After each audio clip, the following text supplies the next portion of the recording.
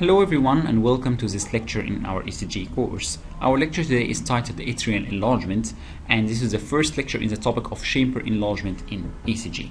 And we are going to focus today on atrial enlargement itself, and so our ILO today in this lecture is to understand why P wave is normally biphasic in V1 lead, which is important for us to understand the left atrial enlargement itself, and to understand how to detect and diagnose right atrial and left atrial enlargement in ECG.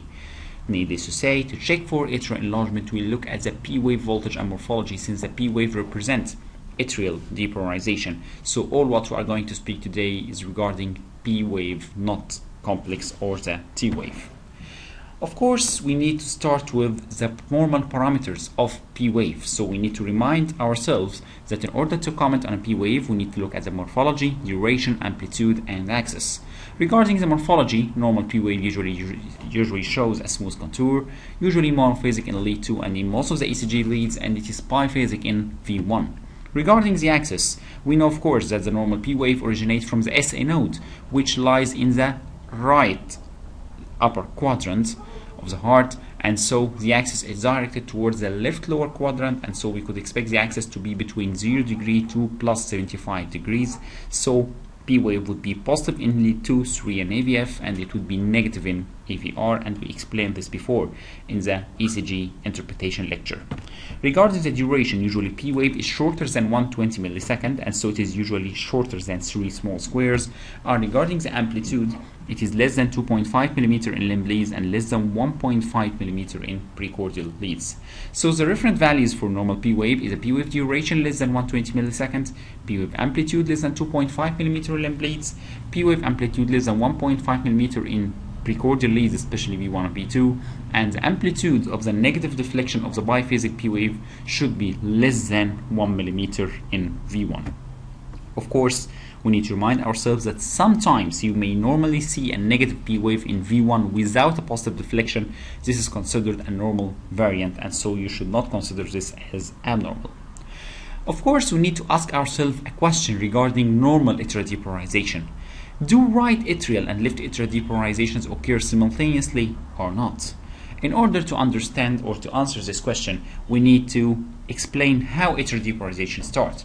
We know, of course, that it starts from the SA node, which is present in the subepicardial layer in the right atrium, and goes to the left atrium through the Pacman's bundle, and it will go through the internodal tracts to the AV node and then to the ventricle to start ventricular depolarization. So, of course, atrial depolarization, as it goes from right to atrium, theoretically, it will depolarize the right atrium before the left atrium, and they would summate to form the P wave. And so, of course, if we divide the P wave into 3 thirds, the first third of the P wave corresponds to right atrial depolarization, the final third corresponds to left atrial depolarization, while the middle third represents a combination of the two depolarization. And in most leads, these two forms of depolarization move in the same direction, forming a monophasic P wave. However, sometimes you may normally see 2 humps in some individuals, but in most ECG leads it would be monophasic. And in lead 2, as we see here, because lead 2, its positive pole lies at positive 60 degree, so we expect that of course the P wave would be positive and monophasic in lead 2. So the answer to this question, yes, right atrial depolarization starts before left atrial depolarization, but with a very short time interval. What about the precordial leads? Of course, in order to understand this, we need to imagine the image on your right hand side. On your right hand side, you could see a transverse section in the right atrium and left atrium showing two together. The right atrium, of course, as an anterior structure, it would be directed towards the V1, and left atrium as a posterior structure, it would be directed posteriorly and to the left side, more nearer to the V6 lead. Okay, so we know, of course, that depolarization, as we mentioned before, start from the SA node, depolarizing the right atrium, and then depolarizing the left atrium, so the Pacman's bundle. So right atrial depolarization, of course, in V1, it would be directed near to the positive pole of V1, so we could expect that right atrial depolarization would lead to a positive deflection in V1, whereas left atrial depolarization is directed away from the positive pole of V1, and so we could expect that V1 show a biphasic pattern, with a second negative deflection which is less than 1 millimeter, because left atrial depolarization is directed away from the positive pole, and we remember the basic rules of ECG is that if the electrical activity is directed away from the positive pole of the ECG lead, it will lead to a negative deflection. So this explains why V1 is biphasic in why the P wave is biphasic in V1 in normal condition. Regarding V6, it is much more simple. Right atrial depolarization would be near to the positive pole of V6, and also left atrial depolarization would be near to the positive pole of V6. So we could expect that V6 showed totally positive P wave and monophasic pattern without any biphasic appearance. In order to make a conclusion about the normal atrial depolarization and normal P wave morphology, we use usually two simple ECG leads, which are lead 2 and lead V1. In lead 2, as we mentioned before, P wave would be positive and monophasic, and in lead V1 it would be biphasic, and we explained why it is biphasic in V1. Now we understand the normal atrial depolarization, and this explains to us the normal parameters of P wave. Let's go to the abnormal condition. The first thing is the left atrial enlargement. As we expect from the terminology, it is a problem or the pathology in the left atrium, so it would affect the left atrial depolarization rather than the right atrial depolarization. So this would be affected, and this will lead to an affection in the P wave parameters. So if we use an imaginary vertical line dividing literally the P wave into a portion representing right atrial depolarization and another portion representing left atrial depolarization, we could expect that right atrial depolarization would be the same, whereas left atrial depolarization of course would be accentuated. As the left atrial depolarization is increased, so the P wave duration in lead 2 would be increased, and it can usually show two humps as we see here, and the negative component in V1 would be accentuated more than 1 millimeter depth. So the biphasic pattern in V1 would be much more accentuated with left atrial enlargement. So enhance a second hump with prolonged P wave duration in lead 2, enhance a negative deflection more than 1 millimeter in V1 leads to a diagnosis of left atrial enlargement.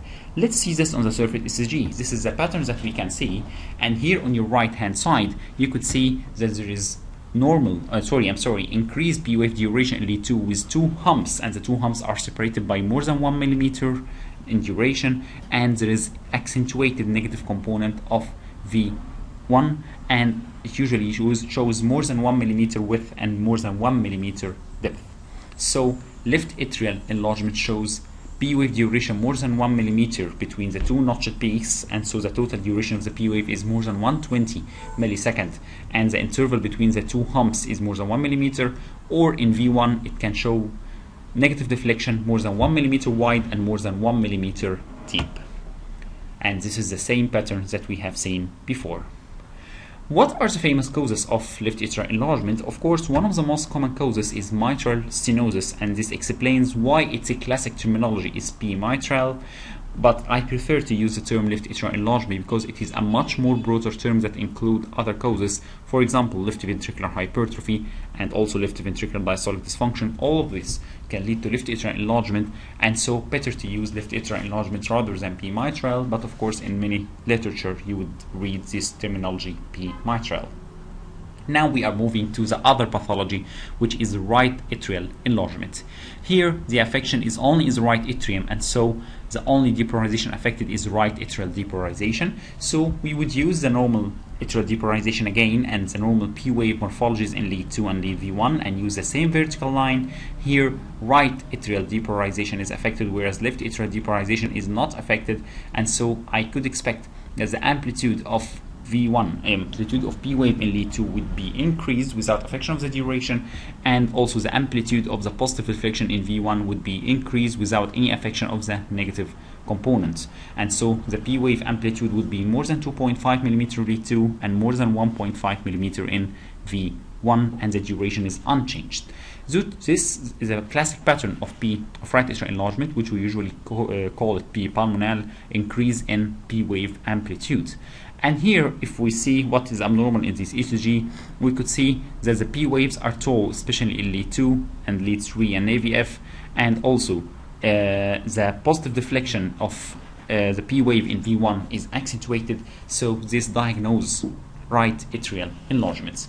Of course, the parameters in order to diagnose right atrial enlargement is a P wave amplitude of more than 2.5 millimeter, which is usually more than half large square, and in V1, V2, P wave amplitude would be more than 1.5 millimeter, and this is the same pattern that we have seen before of the right atrial enlargement.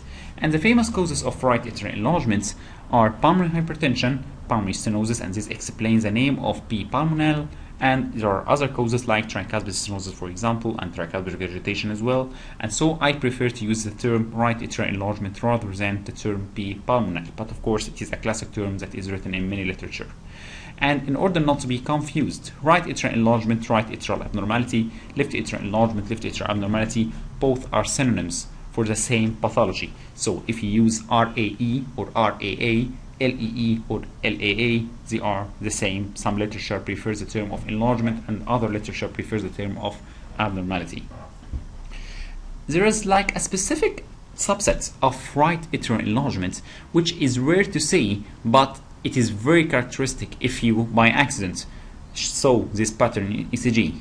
Sometimes you can see giant P waves more than 5 millimeter and very peaked in LAE 2, which is not just an increase in the amplitude of P wave, but it is severe increase in the amplitude of P wave, and that's why it is called Himalayan P waves, referring to the Himalayan mountains in Asia. And this indicates severe right atrial enlargement, like for example in restrictive cardiomyopathy, in tricuspid atresia, severe forms of Epstein anomaly in which there is like apical displacement of the tricuspid valve and atrialization of a portion of the right ventricle, and in patients with COPD complicated by severe pulmonary hypertension. So for example here we could see that there is an increase in the amplitude of P wave more than 5 millimeter in the limb leads, and in AVR as well there is an increase in the amplitude of the negative P wave more than 1 large square, and this explains why there is severe right atrial enlargement, and this we call Himalayan P wave. Now, after we explain the right atrial enlargement and left atrial enlargement, what do you expect to find in patients with both right atrium and left atrial enlargement? Sometimes both occur in the same patient. So here both amplitude and duration will be increased, and also the negative component would be accentuated in V1. So I could expect that I would see combined right atrial enlargement and left atrial enlargement in the same patient. So duration is increased, amplitude is also increased.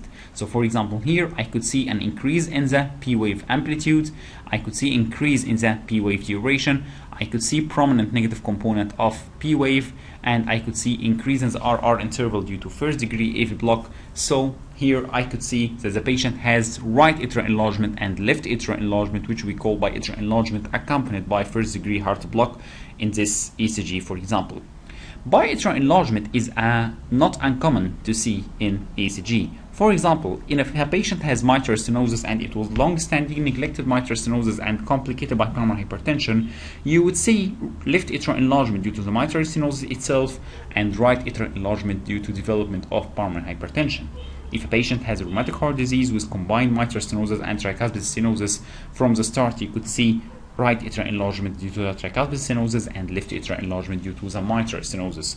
So it is not uncommon to see that the P wave duration and amplitude both are increased due to biatrial enlargement.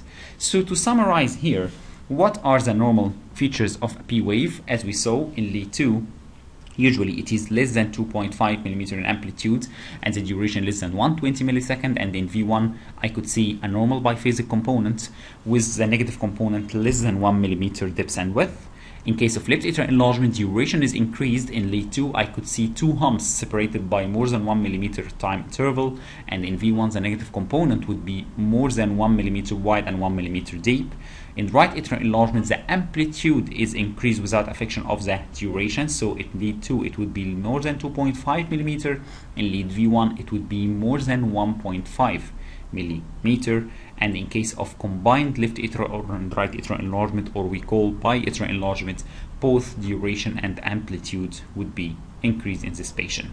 So remember, ECG of course is an initial test that suggests chamber enlargement, but of course you will need an echocardiography to confirm this finding. So in case of presence of left atrial enlargements, I need to check in the echocardiography left atrial dimensions, left atrial area, or left atrial volume index, and if I saw right atrial enlargement in the ECG, I need to check in the echocardiography the right atrial dimension and right atrial area.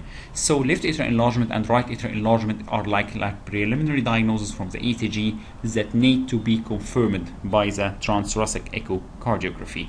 So at the end of our lecture today, we understood why the P wave is normally biphasic in V1 leads, as we explained in the ECG interpretation lecture today. We explained this theory in detail regarding the normal atrial depolarization and normal parameters of P wave, and also we understood how to detect and diagnose right atrial enlargement and left atrial enlargement in the ECG and what are the parameters to diagnose them. Before we end our lecture, I need to give you some take-home messages from our lecture today. Left atrial enlargement is a matter of increased P wave duration and accentuated negative component of P wave, whereas right atrial enlargement is a matter of increased P wave amplitude rather than duration. Thank you very much for your listening, and we are going to meet in the second lecture of the chamber enlargement regarding ventricular enlargement. Thank you.